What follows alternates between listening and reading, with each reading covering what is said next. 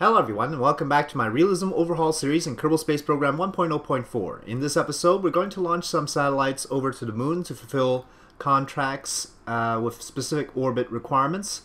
The first one we're going to do is one with a high apoapsis and periapsis, which I think will be easier to get into without any problems. And I've created a revamped Stalwart, a payload Stalwart, so it doesn't have the limit of a thrust-to-weight ratio of 4, and I'll show you what that entails in a second. First of all, I've increased the size of this little part here, the one that actually gets into orbit around the moon, and one benefit is that we've added some solar panelry. Instead of just having 2, we have 4, and I think that should make it, once this core gets into low power mode, this should be stable. It shouldn't be just a 14-day duration. It can actually stay powered indefinitely while it's in time warp, while it's in low power mode. In fact, even with fewer solar panels, it could do that, but this is safer. So I've decided that that would be a good thing, and that's because it'll provide permanent communication support for other missions. And since we're putting it into a relatively high orbit, that's going to be a good thing. Still got the instruments there, but no goo container this time. It's got about 1,100 meters per second to work with on those RCS thrusters. And I know I guess I can configure this custom window editor. I guess I'll do that. But I don't usually like to add the delta V of the RCS here because we need the RCS to maneuver as well. We don't have a reaction wheel or anything. So yeah, it's not good to add the delta V from the RCS system into your general calculations under normal circumstances. So I have to be careful with that.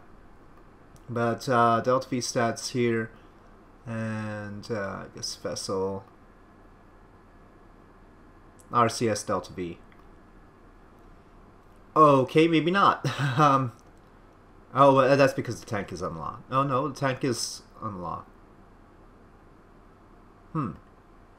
Well, for those who mentioned in the comments that I could add RCS delta V to the stats, actually not. Actually, no, that it doesn't work.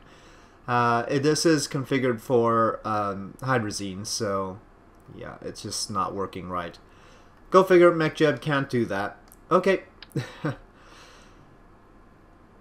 it work with anything? No. Well, probably safer that way. Anyway, going on down here. This looks roughly the same, except at the bottom here you'll notice we have 5 aerobes now, and that's because I didn't like the idea of having the single aerobee burn for a duration longer than the stated burn time, which is 2 minutes and 5 seconds. So these are XASRs. They should be all configured to XASR, and they will provide the initial push to the moon, and then the RCS system on this stage will complete that. Okay, next stage is a shortened RD0105 stage. We don't have the tech for the 0109 yet, so this is the best engine we've got for vacuum. 316 vacuum ISP is better than anything we've got. But I've shortened it to 4 minutes and 30 seconds because the 5 minutes and 30 seconds was pushing it. Now, I've unlocked some engines. You can see I unlocked the R7 core and booster engine. I've actually put the R7 booster engine at the core here because it's got the better thrust. And frankly, the 306 versus 308 on the vacuum ISP isn't that big a deal. We need the thrust more than anything else to get off the ground nice and quick. And also at the right form factor, 2.7 meters. The core is actually 3 meters now. We put this guidance unit here, which can handle 300 tons instead of having little guidance units on the outer pods. And because of the increased efficiency provided by the R7 booster engine, we could get rid of the Vanguard stage. In fact, there is no configuration of this, I think, that the Vanguard stage would be of any help. So there we have that. Now the boosters are actually this one. Currently, the stats are exactly the same as for this one, this LR89, sorry. LR89. So the actual performance hasn't changed on those side boosters, but changing it to this one allows us to upgrade directly to the different engines, the H1 and the RS-27. Now, you might wonder why I didn't use the R7 booster engines on the outside as well. First of all, they're huge, 2.7 meters instead of the 1 meter form factor for these booster engines. I could have used the core engine here, which is only 2 meters, as booster engines. It has relatively the same performance as that. However, the vectoring range on the gimbal is only 1.5 degrees. This one has 10 degrees. So I liked that. I wanted gimbling. So, and you know, we'll have very little gimbling when we get to this core stage here once the boosters drop off. But by that time, we're through the atmosphere, and it shouldn't be too bad. Okay, at least that's the theory. It could go horribly wrong, of course. That's part of the business. But the net benefit of having the Stalwart P is that it's cheaper. We dumped the entire Vanguard stage, which had 2 extra engines on it, and so now this is a cheaper rocket. The downside is that by dumping the Vanguard stage, we now hit a higher thrust-to-weight ratio because the upper stages are not as heavy. I've got a spare solar panel sitting there. Now, we are going to unlock improved instrumentation soon, and that might provide some additional stuff that we might want on this payload. We'll see about that. I have now decided to run this under OpenGL mode instead of DirectX 11 after upgrading my drivers, so I think that'll work better. We have more room in the RAM space. It's running at 2.45 gigabytes right now, and so I'll probably be able to record longer stretches of gameplay without the game crashing, which is always nice. Okay, let's build one of these and see what else is going on. Right, so improved instrumentation. This lunar goo on the original Stalwart, I think we're just gonna keep that in reserve for now. We could launch it in a pinch, but we could use that Stalwart to launch the mission to Mars as well. So we could edit that and put that payload on. Let's see what we get from improved instrumentation.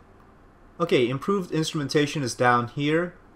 We got another solar panel. I don't know how much better it is than this solar panel. This says, yeah, it's actually double the charge rate. Same size, it looks like, right? Yeah, same size. So we should replace the solar panels on the probe, because this will be much better. These are other experiments, I think. We could put those on. That'd be interesting. That's not an RP0. These are not even supposed to be in here.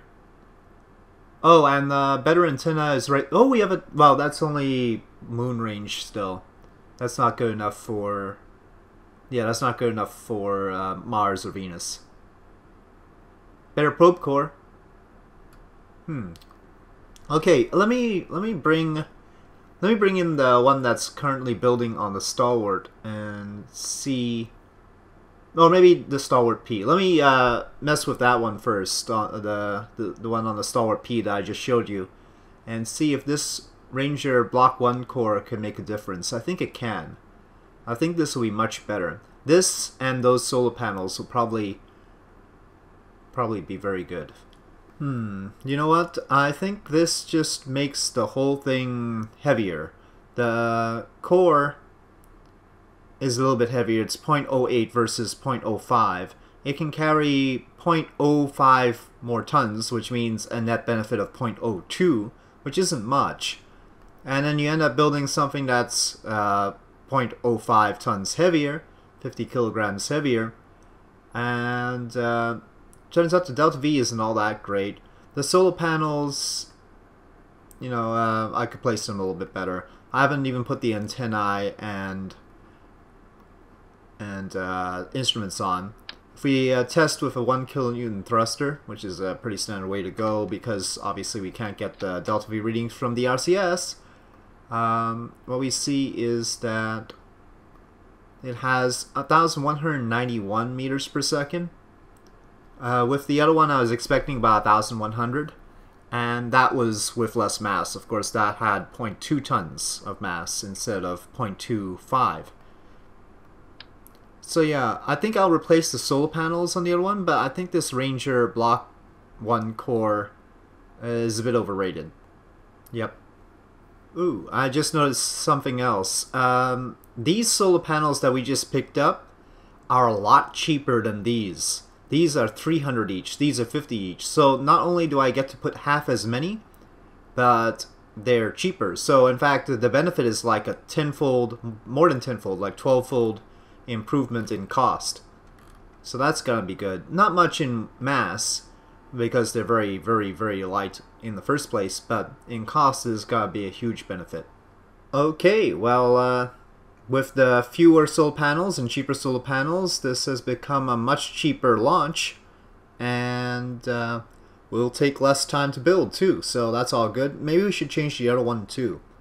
And we could remove the goo container from the other one and get it all suited up so that it can launch sooner, and we'll probably use it instead of keeping it in reserve. Alright, let me package this up.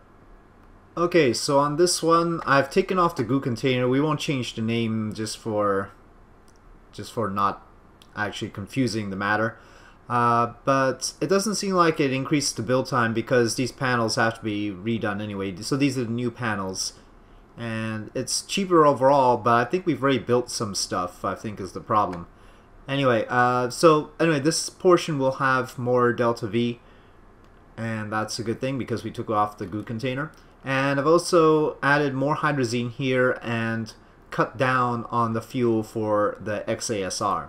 The rest of the rocket I've left untouched, so this is still the standard old Stalwart. Okay, so I'm gonna package this up if it'll let me, and then we'll probably launch this first. Okay, let's roll that one out, and we've got 45 more days until the one on the Stalwart P finishes, and all the proceeds of these missions will go to getting more upgrade points and spending them on R&D so that we can get this electrics unlocked faster, because right now we'll only have 10 days before the Mars transfer point, so that's not good enough. Alright, see you on the launch pad. Here we go, ignition, and launch.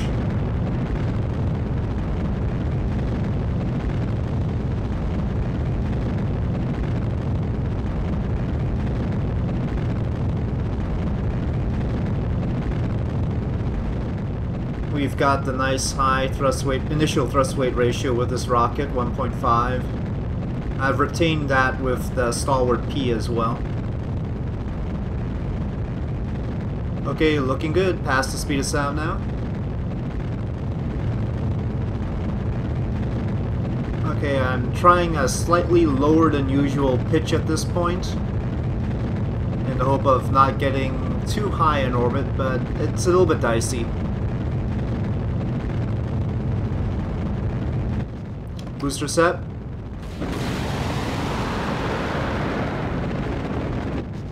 Okay, booster separation is good. Rocket continues.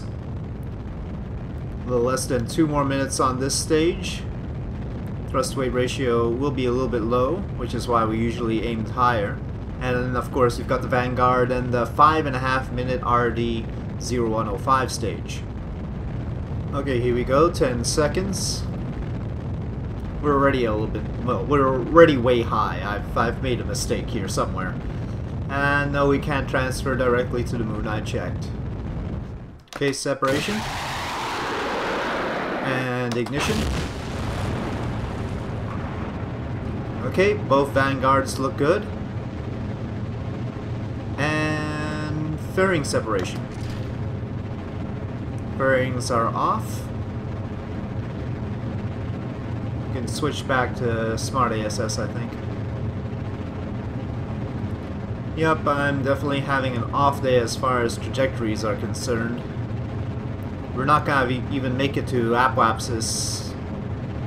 Well, we might make it to apoapsis during the 3rd stage. But certainly that's way too much time left over. Separation.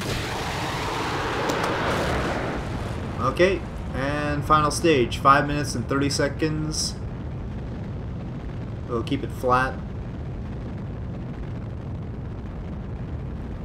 Alright, coming close to the end of this burn. Sorry for the sloppiness. This is really sloppy. Well, we might as well try and leave at least one end low.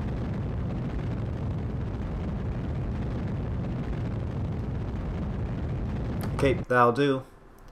So yeah, lopsided orbit, not very nice. But let's lock the hydrazine here and make sure that's locked as well, so that when we turn on the RCS thrusters to maneuver, it'll only use it from that tank.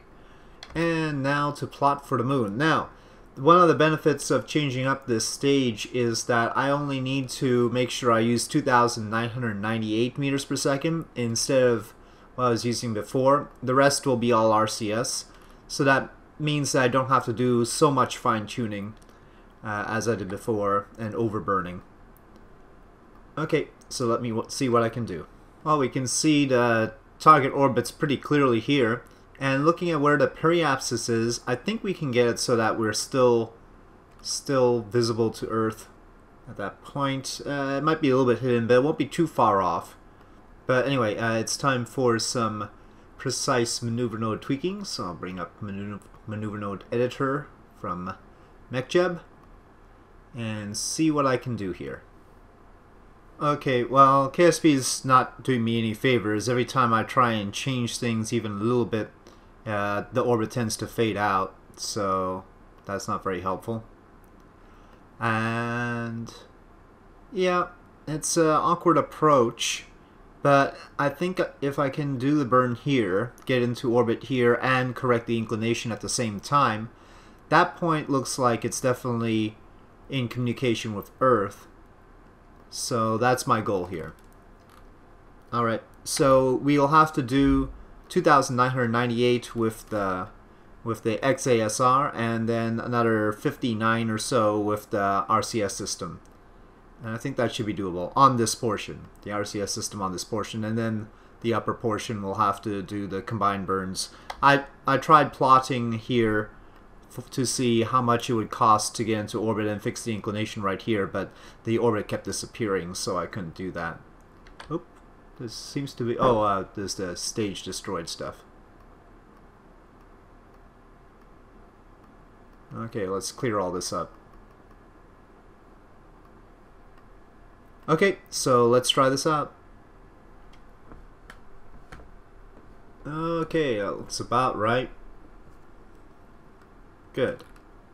I'm gonna unlock this one.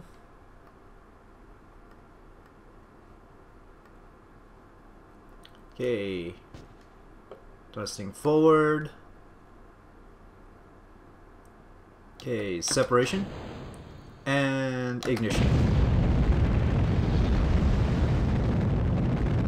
Okie dokie, here we go. Okay, we're about to run out on the XASR, the Aerobee Sustainer configuration. And after that, we are going to burn the remaining, it looks like 80 meters per second using RCS. And hopefully there'll be enough hydrazine for that. Okay, here we go. 90 meters per second even. Okay. Okay, we have a moon encounter of some sort. Not quite the one we want, but you can see it approaching there. Coming in from the wrong side here. We need it retrograde. We need it going around this way. The target PE and AP are around 1,400 kilometers. So we'll want to see this PE about 1,400. Here we go, it's gonna flip around.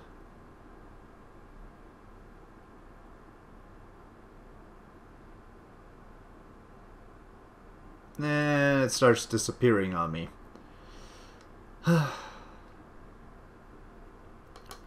Just can't get good help these days. Okay. We'll say somewhere around there. Jeez. I wasn't joking. It just doesn't like me sometimes.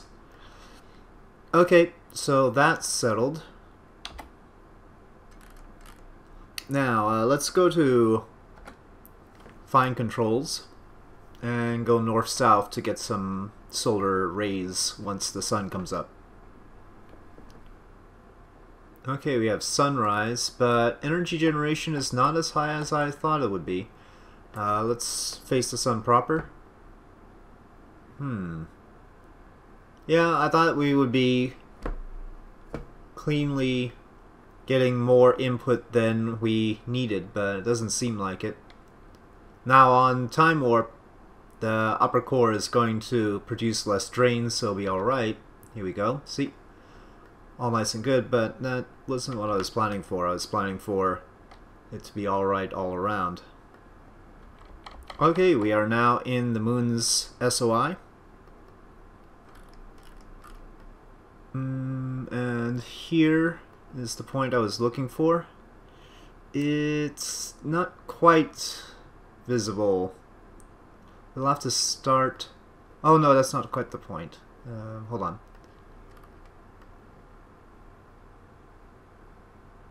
Well, that'll be a start. 1,100 was what we had, though. So it is pretty darn close. We will use the RCS on the stage we're dumping this time, as many suggested. Would be helpful if we could spot where Earth is during this. Okay, there it is.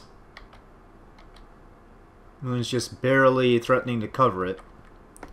Okay, let's have RCS turn to the target. And we can take caps lock off now. Okay, expanding the RCS on the blue stage. Okay, about to run out of the RCS on the blue stage. We're also very close to losing communication with Earth, so this is a little bit dodgy.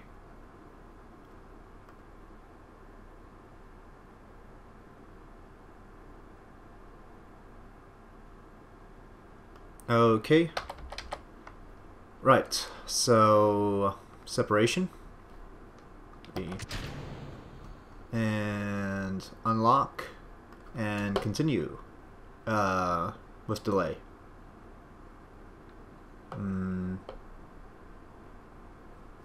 What's gone wrong? Oh, didn't unlock it. Ha. Okay, there we go. Well, as long as we get into orbit, we can go around and do this again right here. We're pointing right at the sun, so it's not the orientation we want to end up at. Not if we want this portion to survive and continue providing communication help. So yeah, even with the expanded amount of hydrazine on the blue stage, it didn't give us more than about 100 meters per second.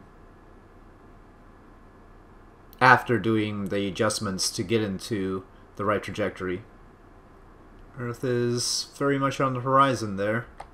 And we are approaching orbit, but not quite there yet.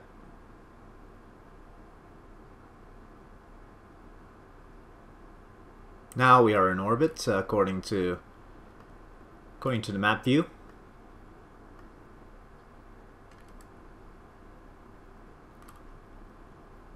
Still got a lot of work to do to adjust our orbit to the correct target orbit, though. But maybe this is not the time to do that anymore. Earth is passing behind the moon, and maybe we should orient to the sun before it does, so that we can recharge.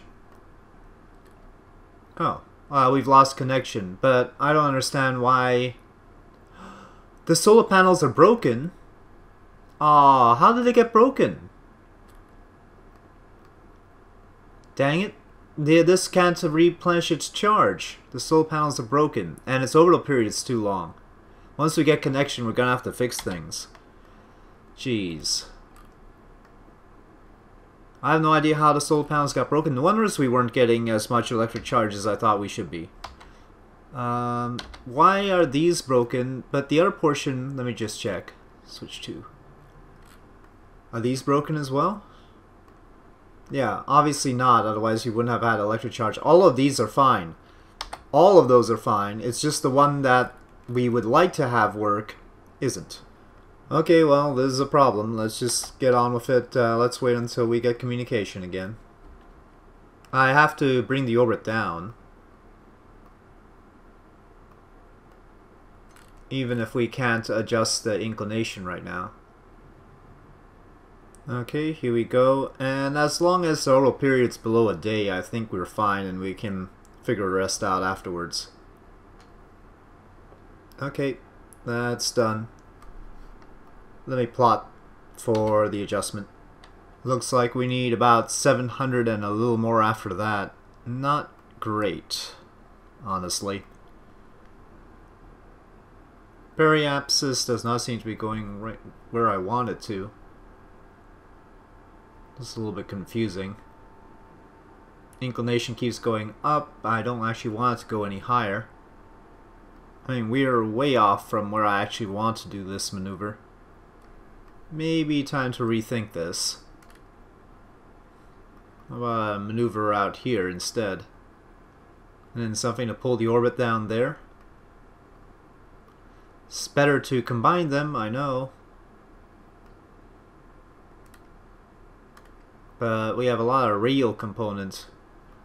Alright, so let's try this adjustment here, and then we'll bring the orbit down at periapsis and see how close we get. At least we'll be at the right inclination. Actually, I think what we're adjusting is our longitude of ascending node more than our inclination at this point. No, I still don't think I can get it there.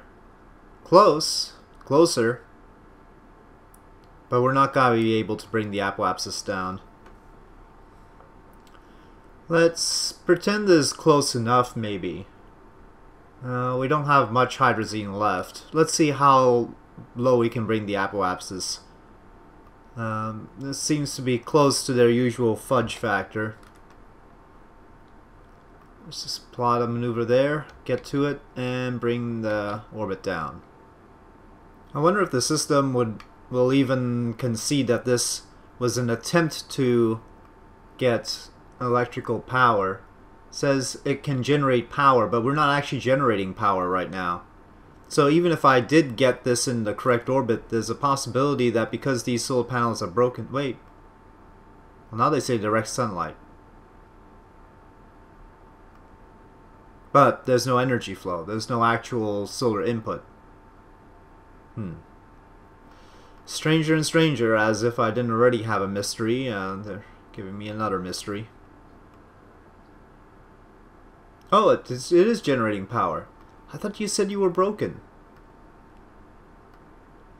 Well, something is generating power. These still say energy flow 0. Okay, well, I don't think we're gonna get it fairly low. I don't know. Needs to be basically circular. Okay, well, yeah, we're way off from our target. As far as inclination is concerned, 1.3 degrees off. As far as the longitude of ascending node, just about 1 degree off. But about 1,000 kilometers off of the apoapsis, or periapsis. Okay, well, I guess all I can do is go back to the VAB and rethink things. Now, it has to be said, the Stalwart P doesn't actually involve more delta V than what we just saw. In fact, it has less. So, the bright side is that we won't be leaving as much on the table. In other words, in the third stage, if you remember, the RD0105 still had hundreds of meters per second of delta V left over. This configuration doesn't have as much left over. But the main goal of the Stalwart P is to be cheaper, not to be more replete with delta V. So it'll be a different configuration to get more delta V out of the situation. Yeah, it'd be nice to have a restartable engine like the of the class of the RD0105. I suppose to make myself feel better, I could spend some money. Let's see. Let's just go down. I'll risk going down to 700,000 funds and increase our science. Okay, well, what does that do for us? 235 days. So we'll have 40 days to figure out our Mars mission. That's probably enough if we rush it. Okay, but on closing, let me try and build a new rocket that really has a lot more delta V. I'm talking like 15,000 meters per second plus, so that we can definitely do the mission. And then we'll start off with that next time. So I'll leave you with some hope for the future here. Alright, so let me spend some time on that. Okay, behold the Colossus. And the reason for the name will become apparent in a moment, but let's start from the top and work our way down, taking things apart. And I promised 15,000 meters per second, and I have delivered actually. The probe itself, which is right here, is just like the previous one. It's got a little half dome of hydrazine there, and altogether it has 1,000 meters per second, so 14,000 plus its little RCS delta V is 15,000. Alright, and I decided to use the Ranger Mark 1 here, and we'll see how that works out. The next stage is actually 9 1 kilonewton thrusters, and the reason I picked them, even though they're not very efficient at the moment and burning hydrazine, is of course because we will be able to restart them, which is essential to my plans. So that's what we have there, and the power situation is okay. If either side is facing the sun, it should be able to replenish the charge reasonably well, but even if it doesn't, it'll be able to hold out until our mission is done. This portion has trouble reconnecting back. Let's see. Did I get that right? No, I didn't. Okay, don't worry, I've saved it. Let's just move on. Otherwise I'll take too much time. Okay, here we have the RD0105, and it is going to burn for 5 minutes and 45 seconds, and it's going to start our journey to the moon. So it's no longer a finishing orbit. It is actually the start of lunar transfer, and then the 9 1 kilonewton thrusters will finish lunar transfer. This will give the 2,531 you see here, and then we'll expect about 500 to 600 from these 1 kilonewton thrusters. Then the 1 kilonewton thrusters will get us into orbit around the moon, and then we will make all the adjustments we need to get into the proper orbit. So that's the plan, which means that the rest of this rocket has to get us to orbit. That's going to be a little bit tricky. It's a little bit close right now. We've got about 9,400 to 9,500 meters per second. Here we have an LR-105 sustainer. So this is actually the center engine on the Atlas rocket, and I've unlocked it for this purpose. So, well, we can, I don't know, maybe we'll put it over here for now. And the reason I chose it is because it's got 309 vacuum ISP, but also a high thrust, right? We can't use the RD0105 here because obviously not enough thrust. So it has a sufficient thrust, not really, I would like a little bit more, but there is no other configuration for it, only, they do have these other configurations for it, sorry. I don't have any configuration for it right now, except for this one. So anyway, it's there. It's gonna burn for about 6 minutes, and then it's going to hopefully be in orbit. Okay, working our way down, you'll notice there is a controller here. It can handle 120 tons, and then we have another one of those there. So the center core can handle 240 tons, even though it's 167. The center engine at the bottom here is LR87 booster. That's one of these. The problem is that it's got all these variants already unlocked. I've been a nice person, and it is RP0 compatible according to this, I think. But I've been a nice person, and I've stuck to this variant here, which should be reasonable. I mean, it's got 243 sea level, 296 vacuum. Actually, this first variant has a better sea level. It's got 256 sea level, I think, and 290 vacuum according to this. But I needed the extra thrust. You can see the Dash 5 version has 2,108 thrust, and this has 1,466. So that's why I opted for that version. And the reason it has the extra thrust, by the way, is because it burns kerosene and nitrogen tetroxide. So that's our fuel. The version that has less thrust but better ISP burns kerosene and oxygen. So, yep, that's the variant here, and I've tried to be nice about it. I could have used the better variants. It was very tempting. There's even a Hydrolox thing there, but no, I'll be good. Okay, the boosters on the outside. Oh, by the way, you might wonder why I didn't use the R7 even though I've unlocked both. First of all, I thought about using the core engine up here, there, but there is a problem. It doesn't have a bottom node. This is an engineering defect, clearly. And same problem with the booster engine.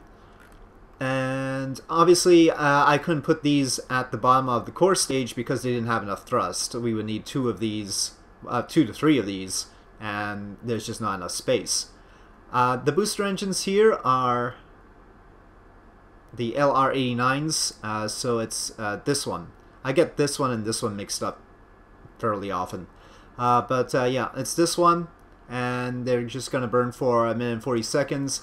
It's exactly the same kind of booster we had on the Stalwart, except we have 8 of them now, which may cause chaos. I don't know how separation is going to work out. Maybe dangerous, maybe alright. Now, something I have to note is only the boosters light initially. That's gonna also be a potential problem. So the boosters light, and the center engine lights at altitude. It doesn't light on the ground. So actually just a few seconds before booster separation, it will light and then proceed onward. And that's how the staging is working here. Again, we'll see how that works out. Suspense for the next episode. I'm not going to launch this time because I'm out of time. And we'll have to see in the next episode how it all works out. And I'm in as much suspense as you are. But yeah, I think that's all of the key points spoken for. Obviously, I couldn't fit the larger engines on the boosters because stuff wouldn't fit. And if I had only 4 boosters, I wouldn't get enough thrust. I considered using 4 of these, but that got a little bit unwieldy. So, yep, this is how it is. Alright, so look forward to this next time. This is our hope for the future. And, yeah, we will try launching a satellite on it. Alright, so thank you for watching. If you enjoyed this video, please do press like. If you have any comments or suggestions, please leave them in the comment section below. And I'll see you next time.